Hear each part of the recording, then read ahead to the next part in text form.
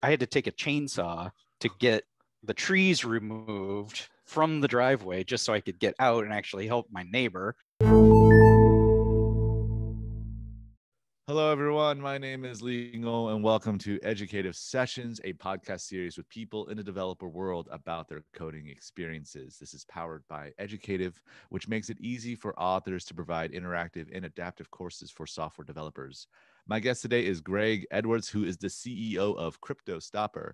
And today we're going to talk about how this cryptocurrency entrepreneur survived a land hurricane. Greg, welcome to the show. Thanks for having me, Lee.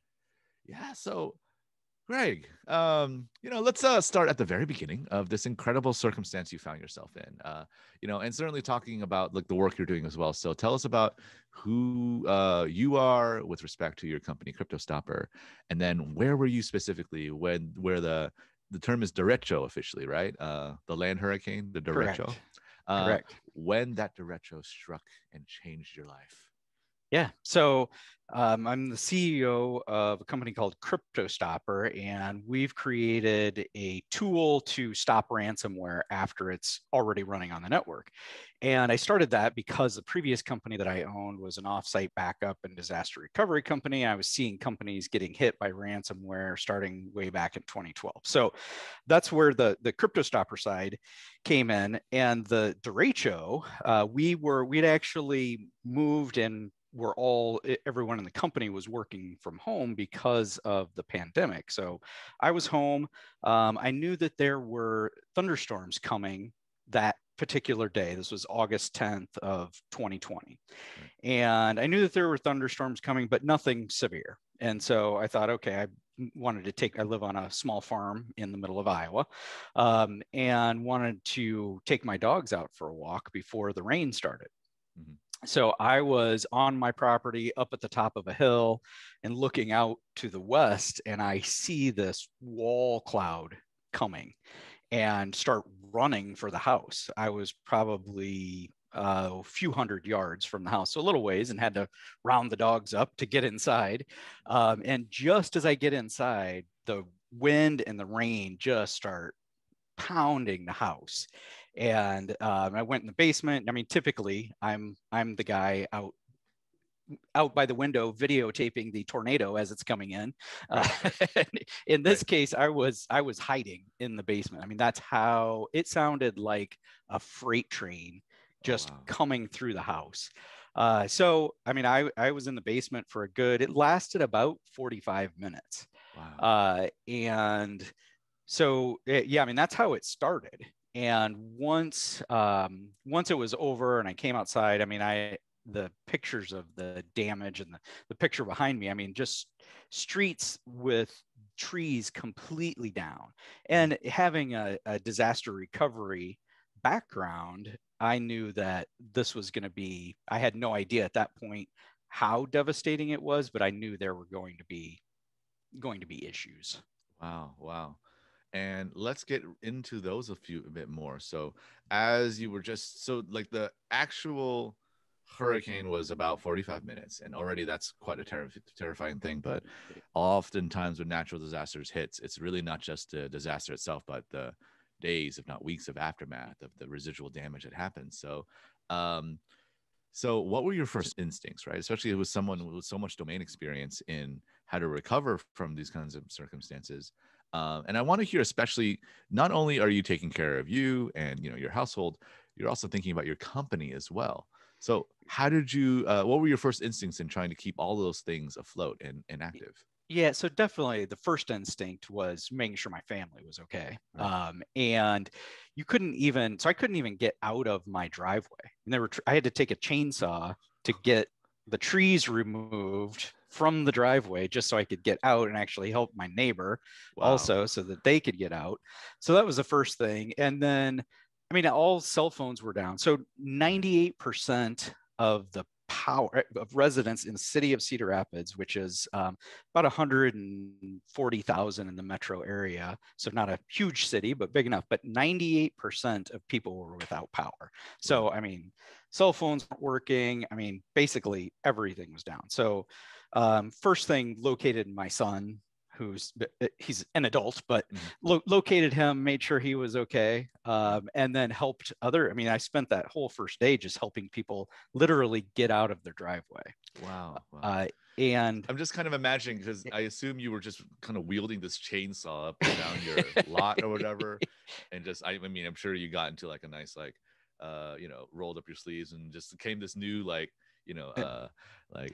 lumberjack. I'm thinking I'm thinking of the Army of the Dead or something, kind of like the superhero on the block situation, right? Right. Yeah, and helped, I don't know, half a dozen people or so, just to clear stuff, just so literally so you get out of your driveway. As you can see, the pictures that I have for my background are so this is an actual photo from yeah, this is okay. Actual photo from Cedar Rapids. Wow. And there were streets that just were, you drive down the street and every single 100-year-old tree is just down, just like the ones in the background.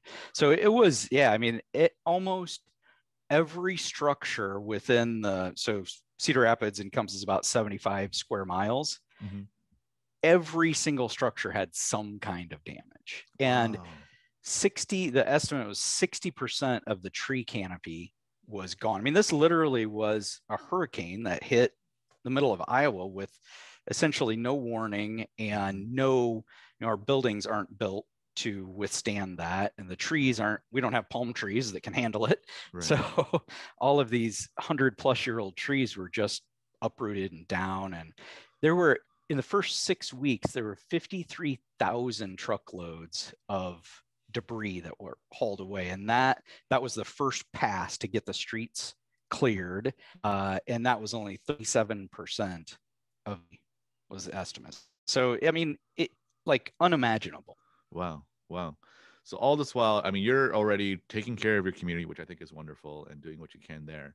Let's talk about without power, like what was happening with you and your company, like a crypto company, right? Yeah. So I have a generator. My house itself was without power for 6 days. Oh man. I was actually able to get the generator power back up. I have fiber. I kind of live in the middle of nowhere, but I have fiber to my house. And so luckily when I fired my generator up and had the house back with power, then I had internet and essentially could start running the business again. And we're spread out. Employees are all over the world. So there's actually only 2 other employees that are in the local area. And they both were without power, but everyone else still able to run. And so coming from a disaster recovery background, we would, even before the pandemic, we would 1 week a year would pick up and go work from home. We'd say, okay, office is gone. How do we work?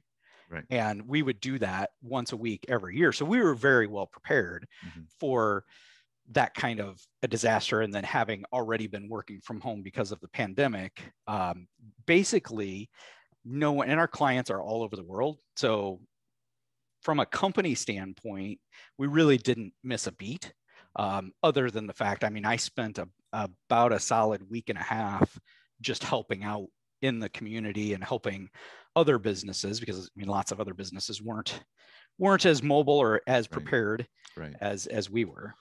Right. Well, that's very fortuitous. And I think it's impressive that you had built your home in such a agile way, like having fiber, having a more direct connection, being a little bit more, just able to literally weather the storm in a sense.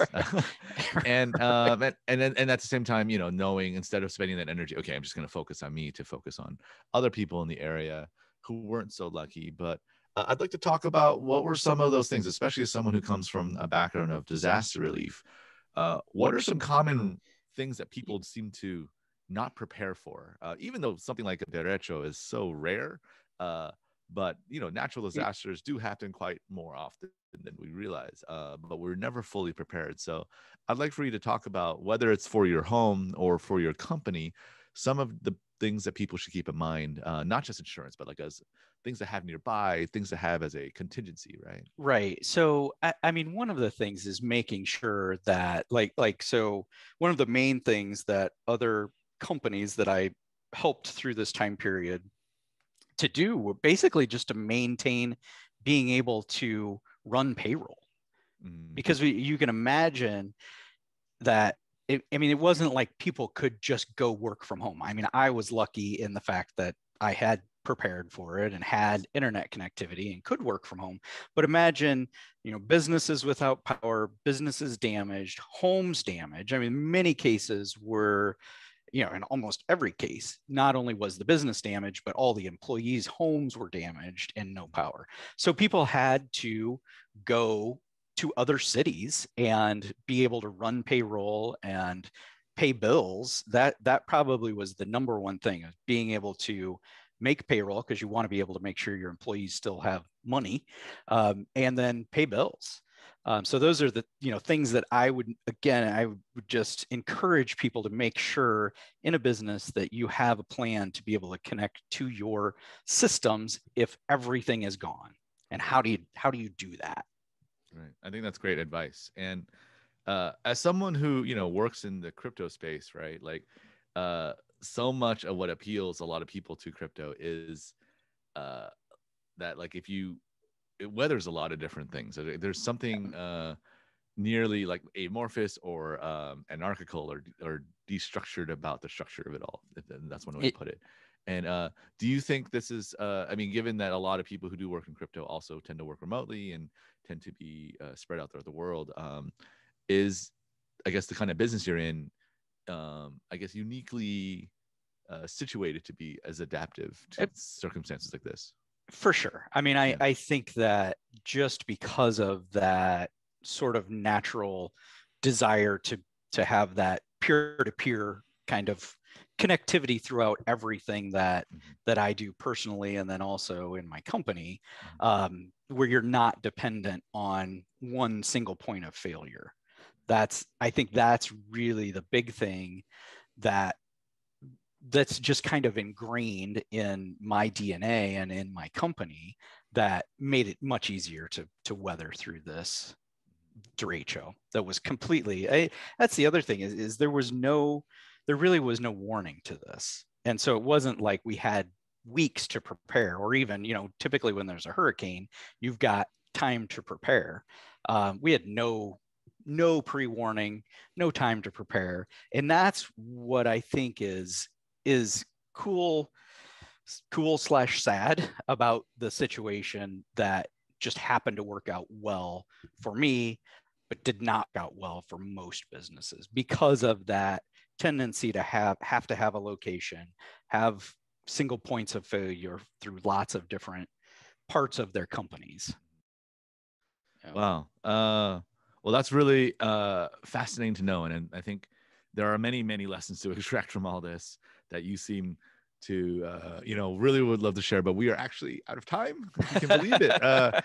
So I want to give you an opportunity, Greg, to share a shameless plug of sorts. You can talk a little bit more about your company. You can talk about some of the other work or any major causes that you have going on in your life right now. The floor is yours. All right. So CryptoStopper is the company, and we're a ransomware after the fact stopping solution. So once ransomware is actually running on the network and chewing up files, that's where we come in. So 77% of companies that are hit by ransomware had up-to-date antivirus. And that's exactly why we created CryptoStopper, to be that after the fact. So rather than having an entire network devastated by ransomware, we stop it with only a few files hit, as opposed to everything being encrypted. Got it. Well, that's a great service. And Greg, thank you so much. That concludes our educative session. I really do appreciate you for participating in this, and I appreciate everybody for listening or watching this session as well. You can check out more of our content on YouTube or on our Podbean channel or on all major podcasting apps. And of course, if you want to learn a little bit more about Educative, you can check us out at educative.io. So for all of us here at Educative, thank you so much and happy learning. Bye-bye now. Thanks for having me, Lee. Hope you enjoyed that. This episode is available on YouTube and also on many podcast platforms. If you'd like to be part of Educative Sessions, the form is open now to apply. You can also email me at lee@educative.io. Lastly, don't forget to like and comment this video, and be sure to subscribe to our channel for more content. Thank you so much for watching, and happy learning.